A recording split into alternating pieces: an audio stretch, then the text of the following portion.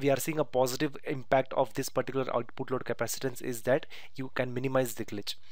So the output load capacitance should be optimal enough and not huge enough and not even small enough. Okay, it should be an optimal value. So this is just a technical representation of the analogy or of the literature that we gave at the a few minutes back. So output capacitance, as you increase your output capacitance, your output charge also increases, and as a result of that, the amount of time, that is the amount of discharging current that is required. Discharging current is nothing but the change in the output charge divided by amount of time for which your window is open, basically for which your inverter is open.